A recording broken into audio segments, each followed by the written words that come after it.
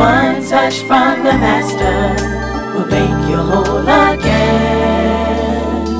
All you need is just one touch, one healing touch, just one touch of His love.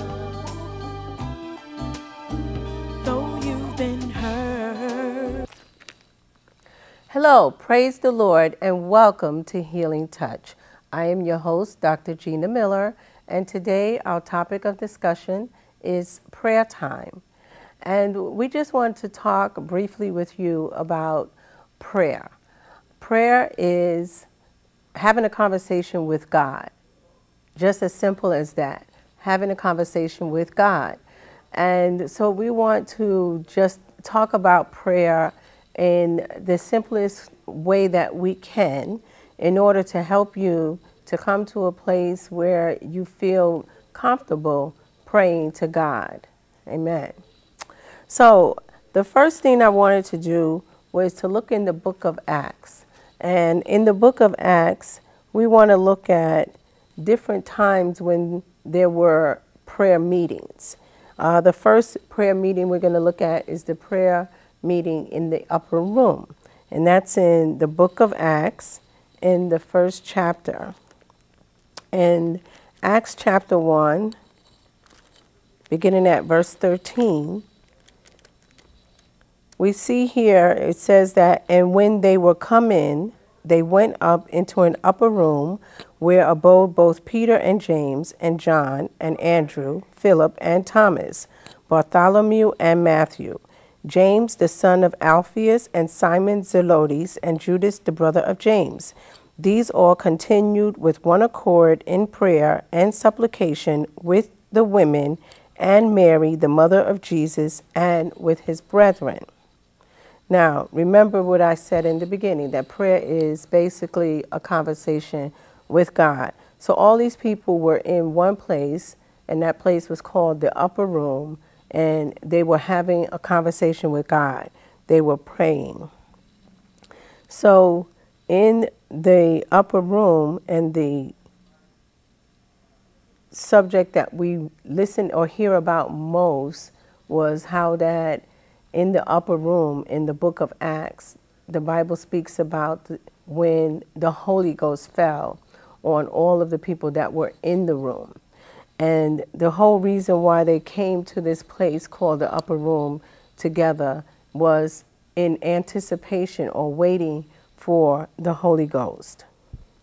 Because Jesus promised them that if he had to go away, that he would come back again, but he wouldn't leave them comfortless. He wouldn't leave the world without a comforter.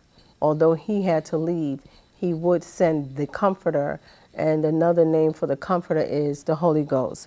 So they were in the upper room praying and waiting for the anticipation of the Holy Spirit or the Holy Ghost. And in Acts 2, in chapter 1, the Bible says that, and when the day of Pentecost was fully come, they were all with one accord in one place, that upper room. And suddenly there came a sound from heaven as of a rushing mighty wind, and it filled all the house where they were sitting. And there appeared unto them cloven tongues like as of fire, and it sat upon each of them, and they were all filled with the Holy Ghost, and began to speak with other tongues as the Spirit gave them utterance. So they received the answer to their prayer, that anticipation of the Holy Spirit that they began to pray for when they first entered the upper room was finally manifested when we read about it in Acts chapter 2. Now, another place where we see prayer is in Acts chapter 12, prayer meeting. And this prayer meeting is in a house. Acts chapter 12, starting at verse 5. That's Acts chapter 12, beginning at verse 5. I hope you're following with me in your Bible, because this is a Bible study. This is a time for you to study just as well as I'm studying and we're reading and searching through the scriptures, this is a time that you can search the scriptures for yourself and see what they say for yourself. So Acts chapter 12, beginning at verse 5. Peter therefore was kept in prison, but prayer was made without ceasing of the church unto God for him. And when Herod would have brought him forth the same night, Peter was sleeping between two soldiers, bound with two chains, and the keepers before the door kept the prison. And behold, the angel of the Lord came upon him, and the light shined in the prison, and he smote Peter on the side, and raised him up, saying, Arise up quickly, and his chains fell off from his hands. Wow. So now that's a remarkable miracle. Peter was miraculously released from his chains. And it says here that prayer was made without ceasing of the church unto God for him. So the church was praying with nonstop to God, had a conversation with God for Peter because he was in prison. And the angel said unto him, Gird thyself and bind on thy sandals.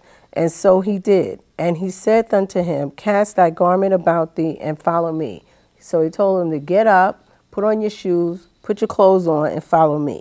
And he went out and followed him, and winced not that it was true which was done by the angel, but thought that he saw a vision. So Peter got up and did what the angel told him, but he didn't believe that it was true, what was happening, because he thought it was a vision. He couldn't believe that this was happening to him. When they were past the first and the second ward, they came unto the iron gate that leadeth unto the city, which opened to them of his own accord. And they went out and passed on through one street, and forthwith the angel departed from him. So when they got past the second ward, it's like they went past, a second block, and then they got to the gate, and the gate opened up by itself, and then they went out and passed on through one street, and the angel was gone. The angel disappeared. And when Peter was come to himself, he said, Now I know of a surety that the Lord has sent his angel, and has delivered me out of the hand of Herod, and from all the expectation of the people of the Jews. And when he had considered the thing, he came to the house of Mary, the mother of John, whose surname was Mark, where many were gathered together praying, having a conversation with God, to God, for a certain thing. They were all gathered together in the house praying. And as Peter knocked at the door of the gate, a damsel came to hearken named Rhoda. A damsel, a young lady, came to answer the door, and her name was named Rhoda, right? Now, mind you, I told you this was in a house. These people were in one place on one accord, praying unto God, as we read in the beginning, right? In verse 5 on Acts chapter 12, it says, Peter therefore was kept in prison, but prayer was made without ceasing of the church unto God for him. They were in the house and they were praying without stopping for Peter. So now here comes Peter after his chains were loose off his hands, and the angel came unto him, told him to get up, put on your sandals, put on your shoes, put on your clothes, follow me, followed him out the prison. The gates of the prison were open, and he went and walked out to the street. The angel disappeared. Peter kept on walking, couldn't believe that what was happening, thought he was in a vision, couldn't believe that he was just let go and set free from prison, and that this angel had led him through the way, right? And so now here he comes, he appears at the door, and as Peter knocked at the door of the gate, a damsel came to hearken named Rhoda, verse 13. Now verse 14, and when she knew that Peter's voice, she opened not the gate for gladness. She heard Peter through the door, and she was so excited. She didn't even open the door, right? But ran back in the house. She ran in and told how Peter stood before the gate. So she went back to the house, inside the house, and she told the people, Peter's at the door, Peter's at the gate, right? And they said unto her, Thou art mad. But she constantly affirmed that it was even so. Then said they, It is his angel. But Peter continued knocking, and when they had opened the door and saw him, they were astonished. They were amazed. Now, let's back up. They were all in the house. They were all, it says, on one accord, praying to God for Peter. Now, when we pray, we should pray with an expectation and anticipation that we will receive what we are praying for. Just as in Acts chapter 1, when we read that those that were in the upper room were praying in anticipation, in expectation of receiving the Holy Spirit or the Holy Ghost. And then in Acts chapter 2, we see where they did receive the gift of the Holy Ghost, because the Holy Ghost or the Comforter did come in answer to their anticipated prayer, their expectation that God would answer their prayer. Now here we have an example in Acts chapter 12 where Peter is in prison. The church are in a certain place in the house, and they're all praying, expecting that God would deliver Peter, and they are praying for him. And of course, I'm sure they're praying that God would deliver Peter from the prison. So now here Peter is. He is delivered. He is set free from the prison. An angel comes and sets him free, delivers him out of the prison. He appears at the house. He's knocking on the door. The young lady answers. She hears Peter's voice, runs back in the house, tells everybody Peter's at the door, and they don't believe that Peter's at the door. We have to be careful that when we begin to pray and ask God for deliverance and pray to God, speaking to God and saying to God, this is my situation. This is what's going on. This is what I'm going through. I need your help, God. I need your divine intervention in this situation. I'm praying and I'm asking you for your deliverance. I need your help. I can't do it by myself. And we submit ourselves to him and pray that he will intervene in that situation. We have to be careful that we don't get into doubt and unbelief and cancel out our own faith, because we begin to disbelieve that God will do what we're asking him to do. If you didn't believe that God would answer your prayer, then why are you praying? We have to remember that we have to hold on to our faith. Hold on tight to what you believe in. The reason why we pray to God is because we believe that he is God and that he will bring whatever it is that is his will in our life, he will bring it to pass in our life. So don't let go of your faith. Don't let go of your hope and your trust in God, because that is what you have to hold on to continue to believe that God will answer your prayer. So as Peter began to stand here at the gate, at the door, he's knocking. The young lady hears him, goes back, tells them that Peter's at the gate, and then they come back to her and say, look, man, lady, basically they told her, you're mad. You must be crazy, you know. So, and they said unto her, thou art mad, verse 15. Thou art mad. But she constantly affirmed that it was even so. Then said they, it is his angel. More doubt. Now you're saying that basically he's, you know, he's dead, and now here's his angel. Where are they getting that from? That's not even scriptural, you know. So here we go with the doubt and the unbelief, you know, and just making stuff up to appease our own mindset, to appease our own fear, basically. But we have to hold on steadfast to the hope and the faith and the trust that we have in God and believe his word.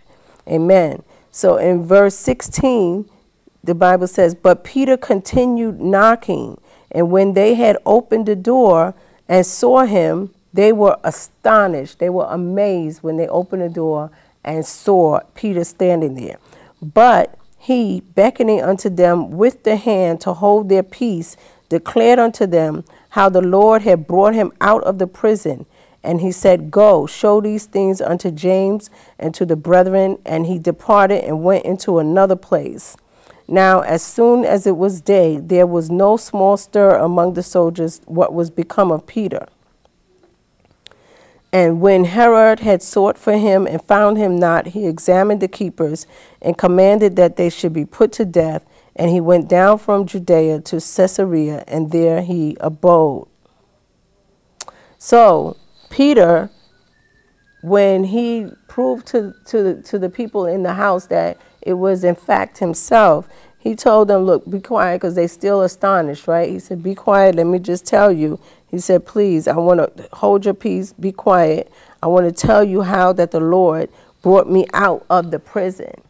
I want to show you, I want to tell you, I wanted to testify to you how that the Lord brought me out of the prison. And he told them what things that the angel had did. And he said, now I want you to go show these things unto James, tell James all about this and the rest of the brethren.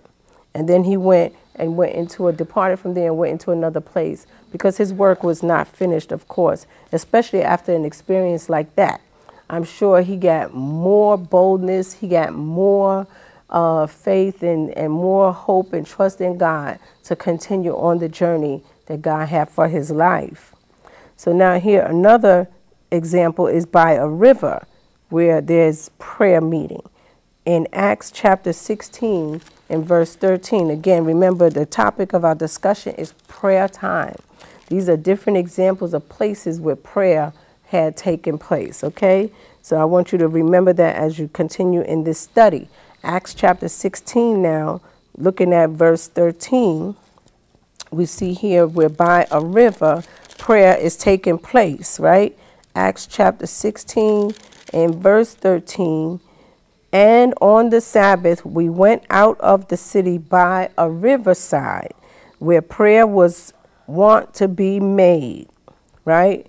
Where prayer was accustomed. Want, the word here in the King James Version is W-O-N-T, but basically what it means is to be accustomed to, like it would happen, right? So it was known to happen. Where prayer was known to be made, and we sat down and spake unto the women which resorted thither, or there, right?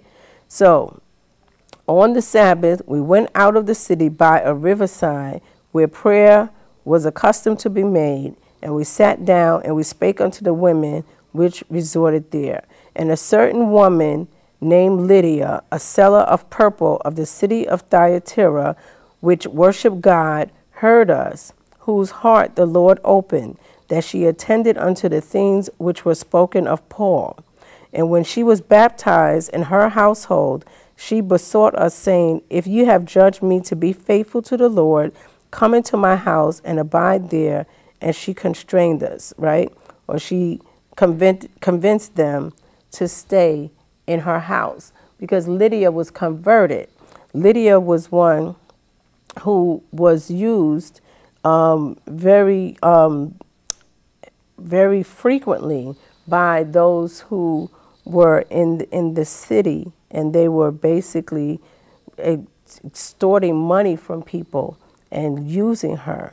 But Lydia got converted when Paul testified unto her, and Paul helped her to see that she could be set free and she could be delivered from what she was bound by, because she was bound by these men, and God delivered her. And so because Lydia was so grateful to God for the deliverance that she received, she asked them to come and to abide in her home, and they did so. They were convinced by her to go and to be with her and her household, her whole family. Now let's go and look at what God did for Lydia. Because you have to understand that if God could do it for Lydia, what he did for Lydia, he could do for you. Amen. And she was a European woman. So if we look in Acts chapter 16, 14 and 15 and verse 40. Now we read 14 and 15. Now here's 40. And they went out of the prison and entered into the house of Lydia. And when they had seen the brethren, they comforted them and they departed.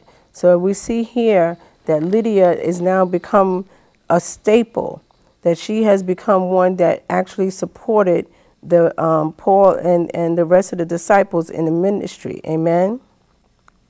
And that's an important thing to take note of, that once you are delivered and once God answers the prayer of someone who has been bound by witchcraft, bound by sin, bound by sorcery, and whatever it is that God has delivered you from, you have an overwhelming gratitude to the point where you want to do whatever it is in your power and outside of your power to express that gratitude. And that's what Lydia is doing. She's basically sharing with her family the good news of the gospel, that God has delivered her, that belief and faith in the name of the Lord Jesus Christ has set her free. So when she sees these men of God, she sees them, that they are continuing in the faith and continuing in the spreading of the gospel and the good news of salvation in Jesus' name. She wants to be helpful and supportive of that work so that someone else would receive the same gift of salvation that she has received. Amen. Because he did it for her, he could do it for you. He did it before, he'll do it again. And that's the gift that we need to not be stingy in sharing. Amen. We need to give it freely. This testimony, this witness of what God has done for us needs to be shared at all times, whenever possible. That somebody else would say, well, he did it for her, he did it for him, he could do it for me. God is no respecter of persons. In other words, he doesn't have any favorites. He doesn't pick this one today and that one tomorrow and say, oh no, well, those over there, we're not going to be concerned about, their healing, or not be concerned about their salvation. The Bible says in John 3:16 that God so loved the world that he gave his only begotten Son, that whoever would believe on him would not perish, but have everlasting life. So, just as the Bible says in the book of Romans in chapter 10, verse 9, and Romans 9 and 10, that God it's not his will that any should perish, right? But that all should have everlasting life, is what we learned in John 3:16. I mean, some of us have learned that many, many years ago in Sunday school, and for some of us, this might be the first time you're hearing it, but don't forget it. John 3:16, God loved the world so much that he gave his only begotten Son, that whoever would believe on him, believe on his Son, they would not perish, but have everlasting life. And then in 17, he says, because he did not send his Son into the world to condemn the world, but that the world through him would be saved. Amen. So in Romans 10, verse 9 and 10, the Bible says that if thou shalt confess with thy mouth the Lord Jesus, and shalt believe in thy heart that God has raised him from the dead, thou shalt be saved. For with the heart man believes unto righteousness, and with the mouth confession is made unto salvation. Just have a little conversation with God. Just have a talk with God. That's all you have to do, is pray, have a little conversation with God, believe that the Lord has sent, that God has sent his Son to die for your sins, as we read in John 3:16. Believe on the Lord Jesus Christ, and you shall be saved. Amen. Romans 10 and 9, that if thou shalt confess with thy mouth of the Lord Jesus, and shall believe in thy heart that God has raised him from the dead, thou shalt be saved. Amen. For the scripture says, whosoever believeth on him shall not be ashamed. That's in verse 11. Whoever believe on the Lord shall not be ashamed. Now, the next place that we want to talk about a prayer meeting or prayer taking place is on a beach. On a beach. Acts 21 and verse 5. That's got to be a really, really nice, beautiful place to pray. Amen. To have a conversation with God is on the beach. Acts 21, chapter 5. And the Bible says, and when we had accomplished those days, we departed and went our way, and they all brought us on our way with wives and children till we were out of the city. And we kneeled down on the shore and prayed. This is when Paul was in Tyre. Paul is warned about Jerusalem. I want to start from actually the first verse of Acts chapter 21 and read down to verse 6. And it came to pass that after we were gotten from them and had launched, we came with a straight course unto Chios, and the day following unto Rhodes, and from thence unto Patara. So Paul is on his journey, his missionary journey, one of his missionary journeys, and he's talking about the travels and the different places that he stopped at. And finding a ship sailing over unto Phoenicia, we went aboard and we set forth. Now when we had discovered Cyprus, we left it on the left hand and sailed into Syria and landed at Tyre. For there the ship was to unload her burden. The ship was supposed to unload the burden at Tyre, so they stopped at Tyre. And finding the disciples, we tarried there for 7 days, who said to Paul through the Spirit that he should not go up to Jerusalem. So the disciples told him in Tyre, don't go up to Jerusalem. And when we had accomplished those days, we departed and went our way, and they all brought us on our way with wives and children till we were out of the city, and we kneeled down on the shore and we prayed. Amen.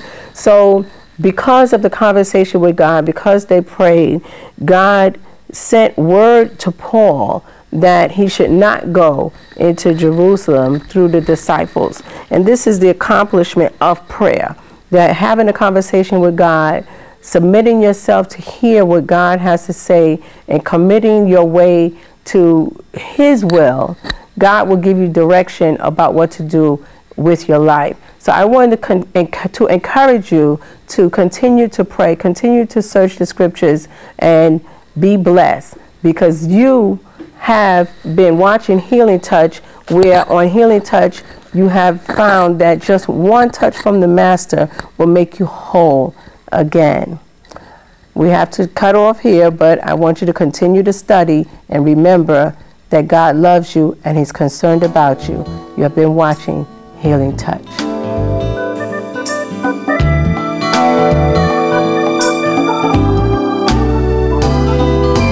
Just one touch, one healing touch. One touch from the Master will make you whole again. All you need is just one touch, one healing touch.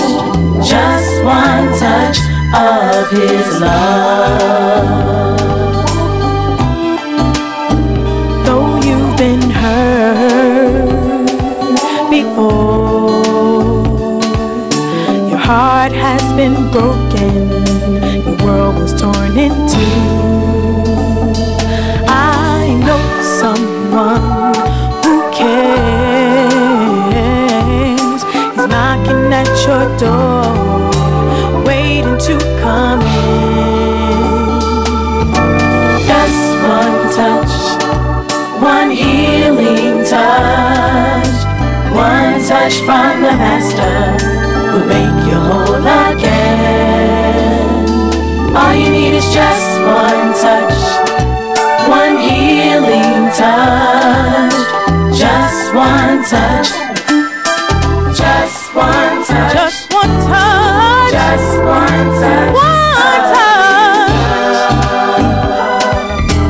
Just one touch, one touch, just one touch, just one touch.